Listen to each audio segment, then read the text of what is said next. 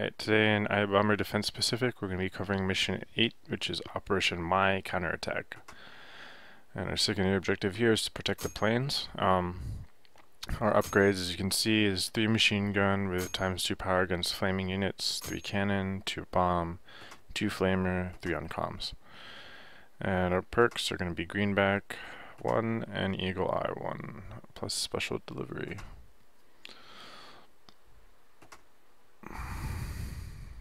And go ahead and play. Alright, as you can see, we're already starting off with everything we had before. In this map, it's changed slightly as to the area that we're focusing on. But pretty much everything that we have already is going to be really helpful in protecting us from the naval units that come during this mission. And those 2 bombs I dropped were to help destroy those supply crates, but I had to kind of be careful there not to harm the planes, because that's something we had to watch out for, not to drop bombs too close to them. Anyway, I'm just broken open those 2 crates. I'm going to start working on another crate.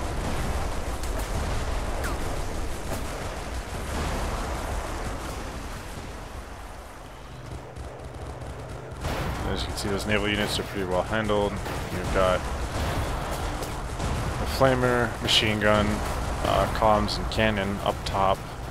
And actually that top line of turrets that are covering the ground path heading towards the base, that cannon there will be able to fire on units heading along the south path as well, which is very useful. Something to keep in mind. However, the southern cannon cannot fire on the northern path. So we place that 3rd cannon there, and what that's going to do is destroy those supply crates and serve as backup defense. Go ahead and place that comms tower down at the southern part. Upgraded that to level 2. And we're going to start making some decent interest here soon.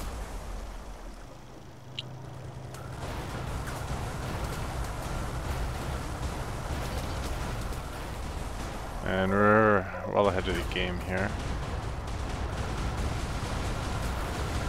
And some of those planes are going to get shot up, but the important part is to protect a handful of them rather than all of them. Because you don't want to spread yourself out too much. But placing the cannon, or turrets rather, where we did, is going to work towards that.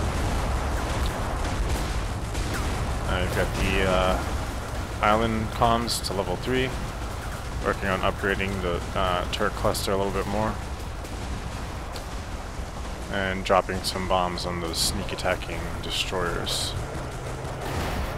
especially that one that was out of range from the majority of the turrets there. We've upgraded that other comms, so you got 2 level 3 and 1 at level 2.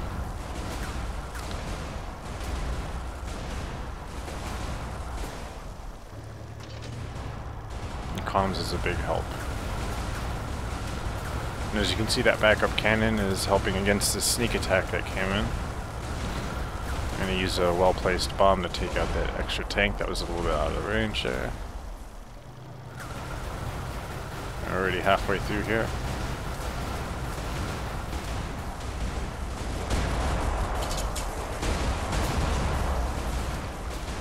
I'm going to build up a nice little supply of money now so we can start earning as much interest as possible, which interest, by the way, caps out at 60. So if you're earning 60 interest, then you can spend more of your money, not have to worry too much. But I wouldn't save much more than whatever is earning you that 60, because the rest is going to be kind of wasted, if not spent on turrets anyways. Unless you're just trying to get a higher score by saving up money. Either way, as you can see, now it's just slower units, so the waves are taking a little bit longer, but we're still handling them with pretty much ease. Start working on another base there. I'm starting with a comms tower because I want to earn the interest.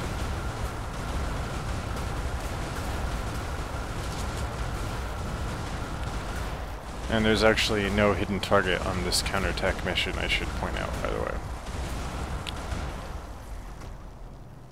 It's one of the few missions that does not have one. Because technically we already took out the hidden target here, which was an orange building. We destroyed the first time we were here. Either way.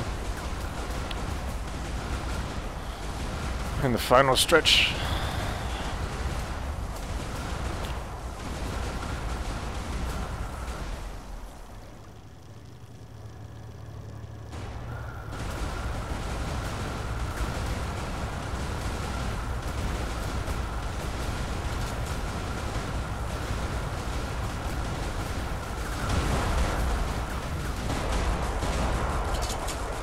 From here on out, it's just pretty much putting money into upgrading those cannons, any other turrets that haven't been upgraded yet, and building up as much interest as possible. And as you can see, I'm not using my bombs anymore, so basically that means that, you know, that's extra leeway in case something does slip through. You have those bombs to fall back on, which is always very nice.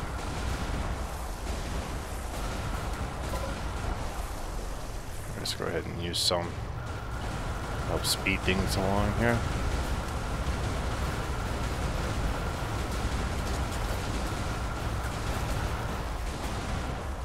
It's always a good thing to have a turret defense that works without having bombs, and just using bombs as that second chance if something goes horribly wrong and one unit manages to slip past your defenses. Or if you manage to meet an unexpected surprise attack.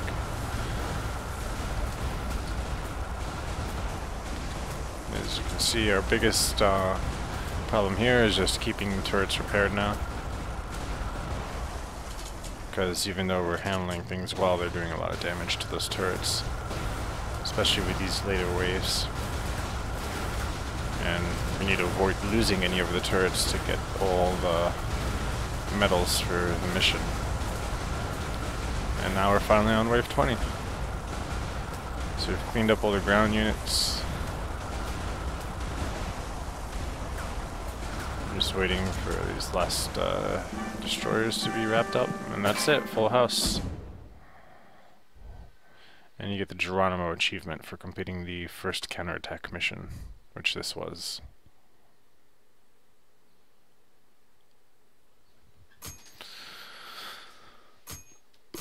But that's pretty much it.